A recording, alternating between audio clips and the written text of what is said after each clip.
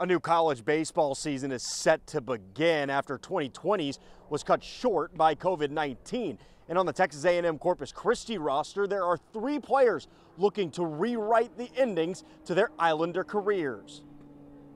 It was tough, I'm not gonna lie to you. All the seniors were on our farewell tour, and I feel like it just got cut short. For Luke Marbach, Itchy Burtz, and Mike Williams, 2020 was supposed to be the end of the road.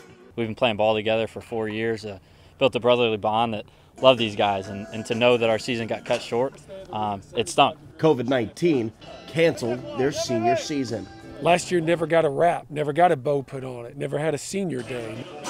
In an unprecedented decision, the NCAA allowed spring sport athletes to keep their year of eligibility. 2020 seniors were getting a second chance. We all knew that we wanted to play again, but we wanted to make sure that everyone was on the same page as us and getting everyone back. It was a no-brainer. It was 100% a no-brainer. As soon as those guys commit to coming back, it is just an exhale. You can call them super seniors. We get called grandpas because, I mean, we're old. We got guys on the team born in 2001, so we might as well be grandpas, you know, at that point. You know, I couldn't even fathom 2001. Super seniors, COVID seniors, grandpas, call them what you want.